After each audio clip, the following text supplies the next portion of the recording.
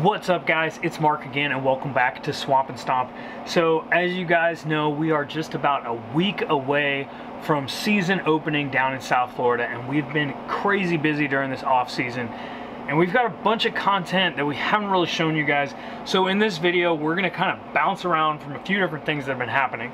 Some of those things include some of the events that we've been putting on during the off season. The first one we're going to take a look at is going to be our Saddle Hunter 3D archery tournament and demo day that we put together. And then we're going to jump over to another event that we put on, which is our scouting workshop that we did together with Backcountry Hunters and Anglers. And then finally we're going to get into some scouting stuff that we've been doing on some public land. Show you guys some of the stuff that we found, some of the bucks we've got on camera, and some of the things that we are so excited for during this season. Really quick, just want to make a quick shout out to all the companies that donated gear for the Saddle Hunter tournament that we put on. We ended up giving away over 10 saddles and platforms and all kinds of crazy stuff. Pretty much every company that is anything in the saddle hunting world donated gear. Cruiser, Latitude, Wood Hunting Saddles, Eastern Woods Outdoors, Out on a Limb, Buzzard Roost, I can't even think of them all, Two Bore Saddles. I know I'm missing some. I apologize to you guys, but thank you to everybody that sent gear for that demo day and allowed us to raffle off those prizes. And thank you to everybody that came to the event. We're definitely going to make sure that we do it next time. So make sure you're following us on Facebook. That's where we post everything about our events. Hopefully we'll see you guys at one of our events next year. So let's take a look at that event real quick, and then we're going to jump into the rest of this video.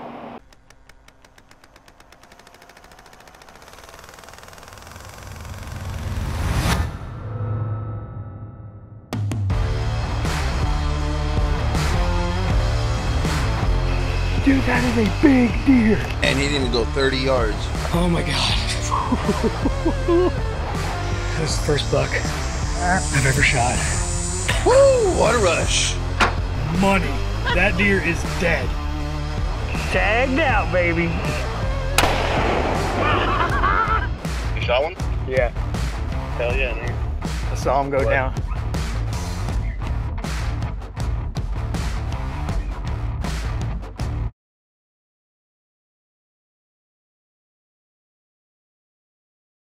We're out here in Sebring, and we are at the 3D archery shoot that we put together. But this one's special. We're shooting from a saddle. What do you guys think of the event? Loving it, loving it, loving it. You shooting good? Challenging. Yeah? We are doing pretty good.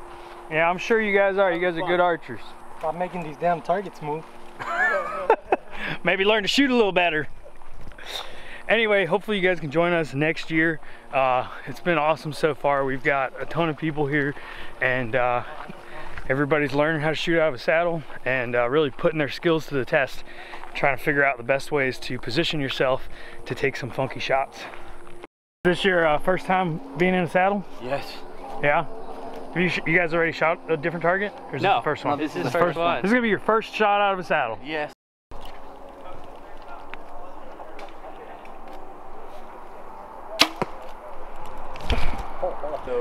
Oh, somebody's down there already? You couldn't make these shots a little easier?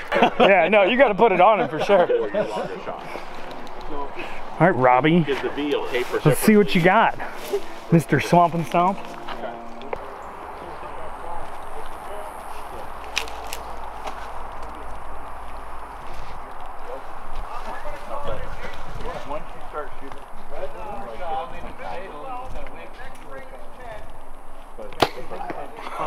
I can't even see the target through here. You hit it though. That's a heart shot. That's low. Yep. I think that's an 8. Just remember, don't look at the twig.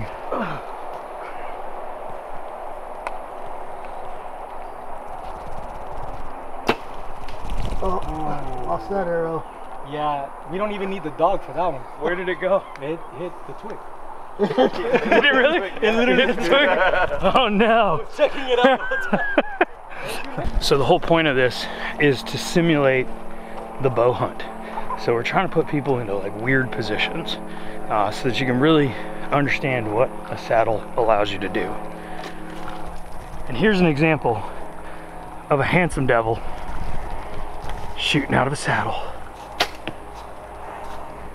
And he missed.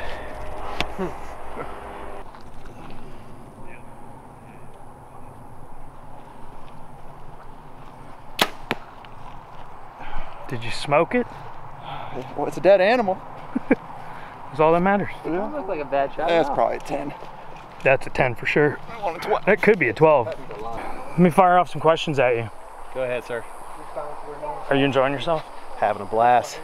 Making great things happen. Have you tried out all those demo saddles we had?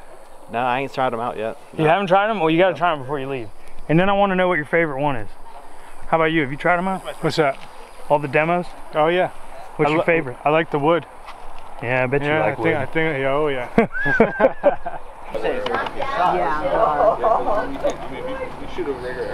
No. Are you going to hit that 12 ring No. to win that JX3? John, don't make me go break out the bow that's not even sighted in and show you up. $100 in tickets.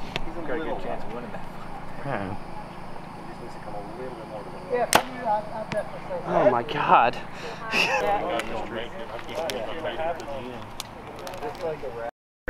Breaks your teeth. You give me a cold beer and a little thing of fish and spicy one. The hot too. Yeah. The ones that taste like Taki. That looks good. So we just pulling. Yeah, there's only 112. So. Let's say what you're winning. So, Yes, go ahead. so we have 4 different saddles and gear hangers to choose from. So first place is going to pick first, then second, third. And then we also have our free saddle. Great. Awesome. All right. We'll talk no more. We're going to get down to business. First place for this tournament was Shaw. Nice. Shaw caught a 104, so he shot 4 rounds. All right, so the saddles you can choose from, we have the Arrow Hunter Strike, we've got the Wood Swamp and Stomp Camo Deluxe saddle, and then we have the Buzzard Roost dual panel right here, and the Method Classic 2. You're gonna have to show it off, Danny. I'll pick this one. I'll be the model. Look at that awesome stick there. That's the ultimate stick. It is ultimate. Yeah, this thing's pretty sweet. All right, go ahead and pick one out of there. You can fold it up and all that. Oh, that jazz. There's a name. It's like a cam. Is that Cam? Do we have a Cam?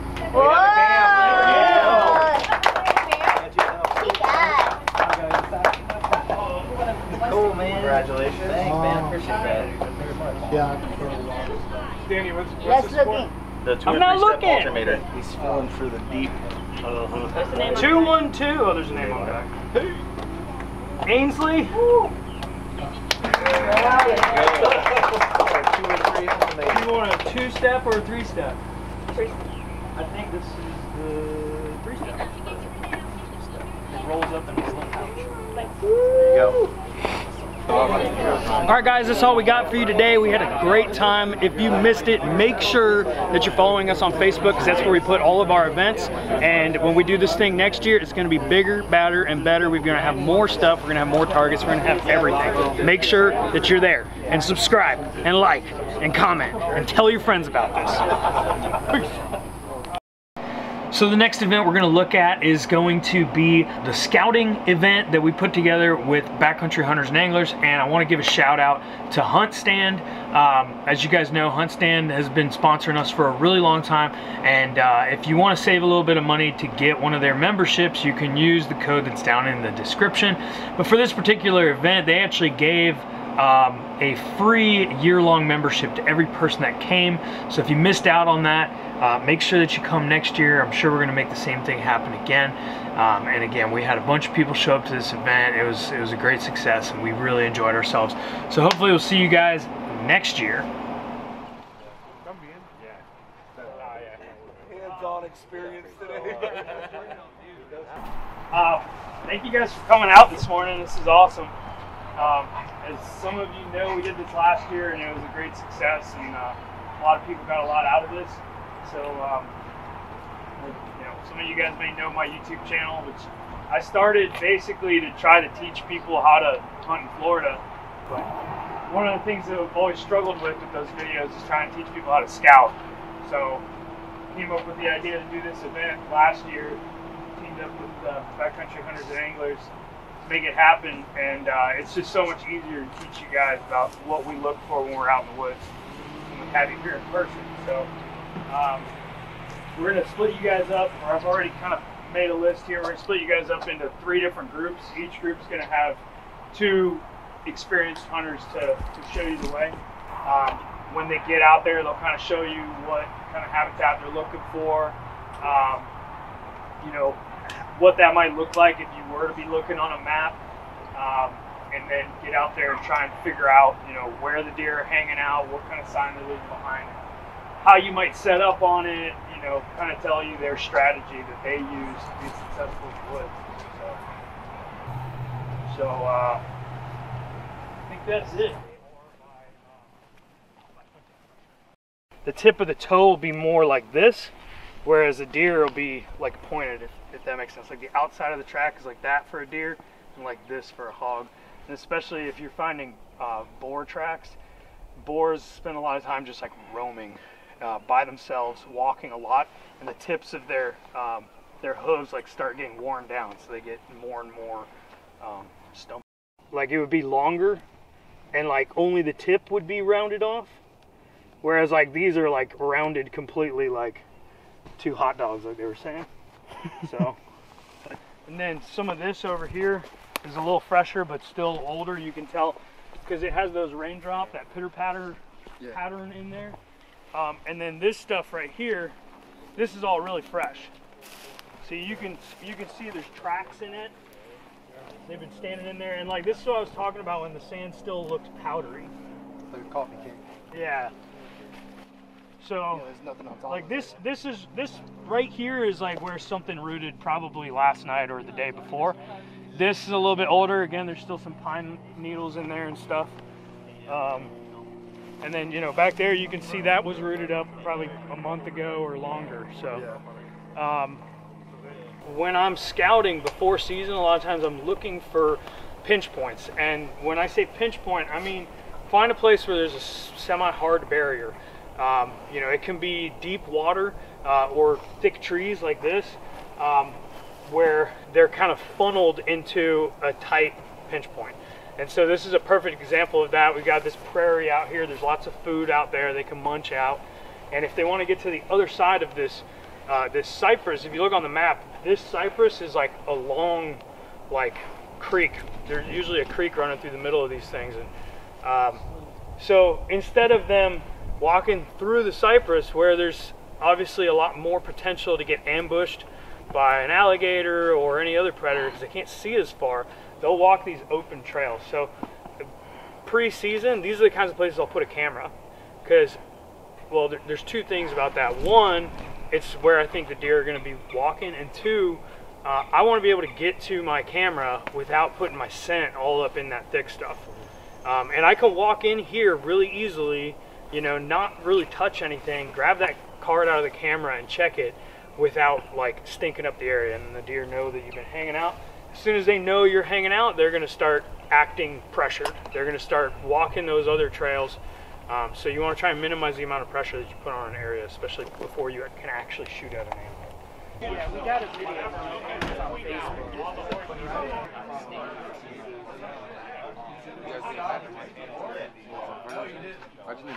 We got some macaroni heating up here.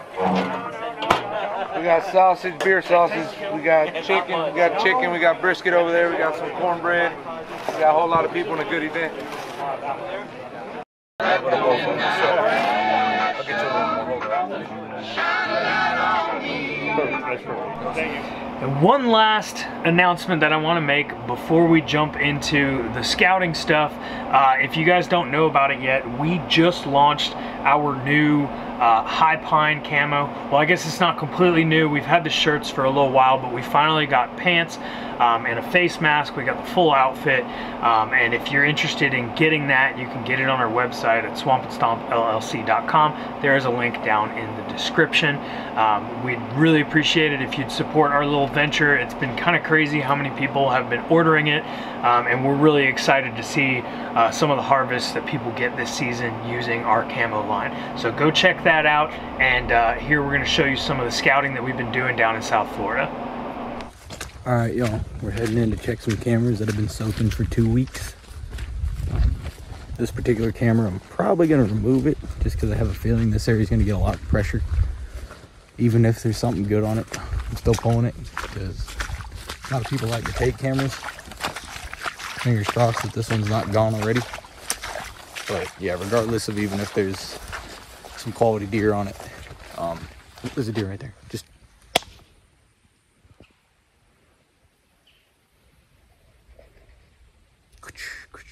damn, didn't see me, didn't blow. I'm gonna cut the camera. All right, so I just checked this camera. That I thought there was gonna be more deer on it, to be honest. Camera's there. This oak tree, it looked like it was gonna start dropping, so I put a mock scrape on there. I got a little 6-point coming through, but yeah, I'm pulling this camera. I think I can find a better area. I just assumed that this tree was gonna be a food source, but it seems like it's all over the place.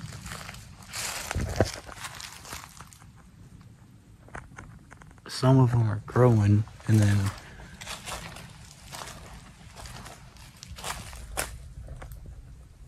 so definitely if I wanted to leave this camera here, this could be a feeding spot, but I already got a guy on camera. Thank you for not touching my camera. But yeah, that's it. 1 doe, 1 buck. All right, we're on to camera number 2. I gotta cross a pretty bad swamp here, but should be about waist deep, so I'm hoping that keeps a lot of people out. Alright, well, after quite a few miles, we're finally starting to see some freaking rubs, some fresh rubs.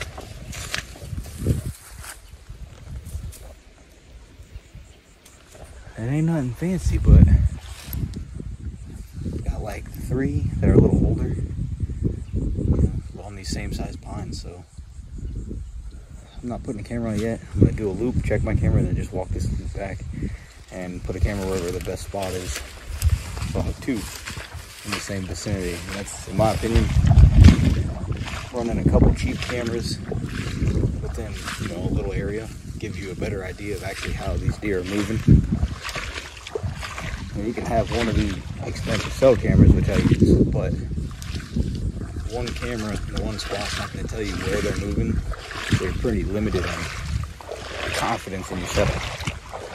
When I set up 2 or 3 cameras in one area and I get them going boom, boom, boom, I know that I can set up anywhere in that line, or hopefully line, sometimes just a general area, and have a good access. It gives you more options for your access and your win by knowing actually how he's using that area.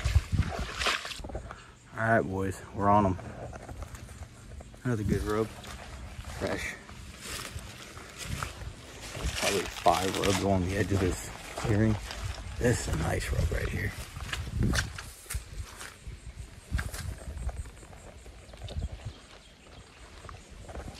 I don't know how well the camera's picking that up, but it's good. All right, we got the Tacticam set up. Nice rub. Nice rub. Let's get out of here. All right. Last camera countdown. Not last camera. Second to last camera. Got one more. Not as. I mean, I didn't expect a whole lot leaving the camera there because I got a nice little weight point on there. Probably. I don't know. Only 3.5. If he's 2, he's got some genetics. Basket rack inside the ears, tall, tight, pencil. It's, you know, not too much mass. If he walked out, he'd get an arrow though, for sure. All right, guys, so I checked all 3 of my cameras. So the first spot that I put a camera on, that rub with the scrape, it didn't have any deer on it over the past 2 weeks. So it seems like that's an old scrape they're not using anymore. But the other 2 scrapes that I put a camera on, there's a few nice bucks. I haven't gone through all the pictures yet, but there's a few nice bucks on there.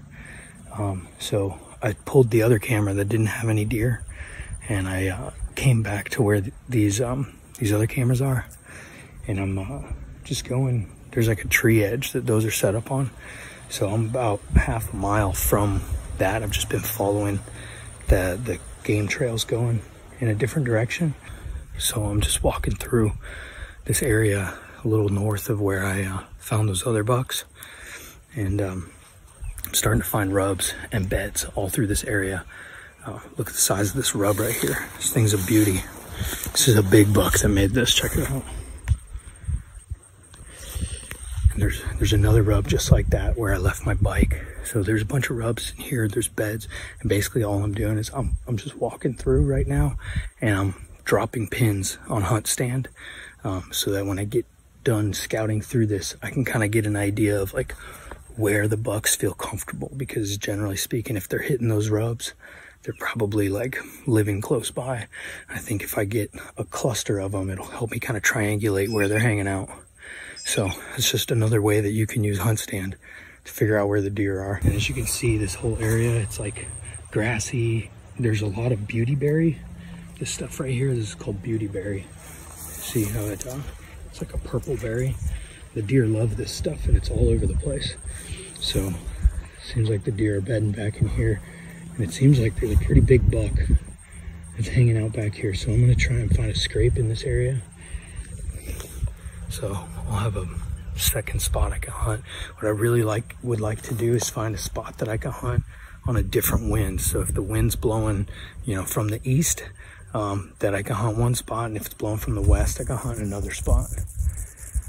So there's some nice pines back here, so I'm gonna see if these rubs continue back in there, see if I can find a good spot that I could set up on. Damn it. I knew I was getting close. I just bumped up 2 bucks. One smaller one, like a spike, and a bigger one. And I could see I bumped them off of a scrape and a rub right up here. So I'm gonna put a camera on there. I'm gonna get the hell out of here.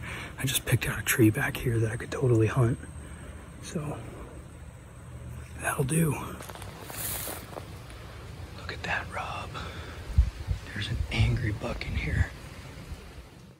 All right, y'all, thanks for watching this video. The next video that you guys see should be maybe one with a buck down. I don't know, it's possible. Good luck to everybody this season. Hopefully you guys have a great one, and we're super excited to get ours started as well.